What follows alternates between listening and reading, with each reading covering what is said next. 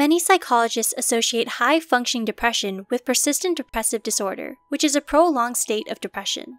Those with high-functioning depression may not feel as helpless as those with clinical depression, but their depression does affect tremendously their quality of life.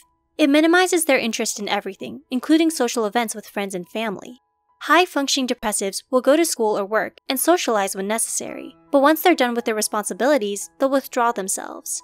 Here's 7 signs you may have high-functioning depression. Number 1. You're concerned with time. Although you're achieving your goals and completing all your tasks, you feel like you're wasting your time. Even if you find a new hobby or job, it still feels like a fool's errand, and you wonder if all the time you're investing into such activities are worth it. Number 2. You constantly criticize yourself. Because you feel like you're not achieving much, you criticize yourself. Your expectations are too high, so you push yourself to the limit, affecting your state of mind. Number 3. You overthink. It doesn't matter if a situation is big or small. You'll find yourself overthinking it and eventually breaking down. Number 4. You feel misunderstood. Since most high-functioning depressives can maintain a job, a house, and their responsibilities, people underestimate how much anguish they're going through, minimizing their feelings simply because they don't act like the typical depressed person. Number 5. You feel saddened.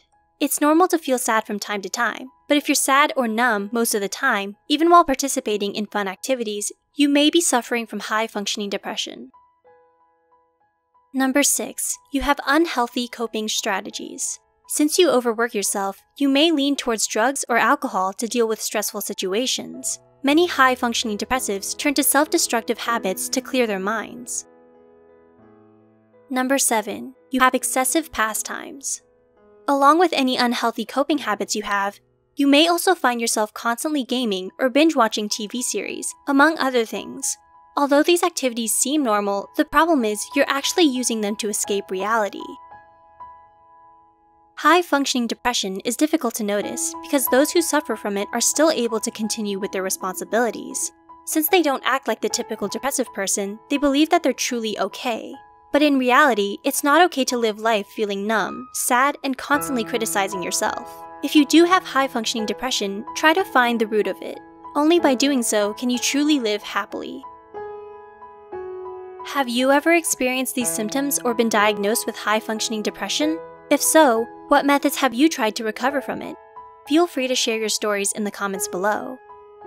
If you enjoyed this video, be sure to visit our website and other social media for more content. And if you'd like to support us, please check out our new Patreon account or grab a digital magazine from our shop.